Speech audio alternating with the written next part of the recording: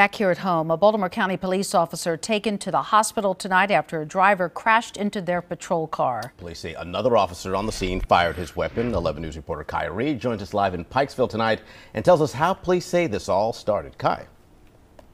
Yeah, Deb and Andre, the officer that you mentioned that was taken to the hospital has non-life-threatening injuries, according to investigators, so that is positive news. I'll tell you, this all unfolded, although more than 5 hours ago, we still saw detectives going in and out of one of these homes here on Blanche Road. There's an alley behind these homes on Blanche Road. We saw detectives going in and out of one of these homes for hours afterwards. Clearly it's related. We just haven't been able to find out from police how.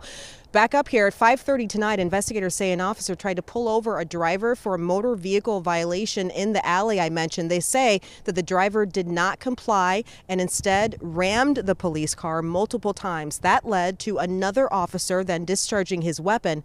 No one was hit, but the officer sitting in the police car was injured and taken to the hospital. The suspect, police say, surrendered after the gunfire. This is a perfect example of how you always hear people refer to a routine traffic stop. This was anything but routine when you think of what that might look like. This person was not complying. He was trying to flee the scene and in the process put the lives of several officers in danger. So investigators aren't saying how many times that officer fired, but again, no one was hit by the gunfire. We do expect to get an update on the officer's condition tomorrow.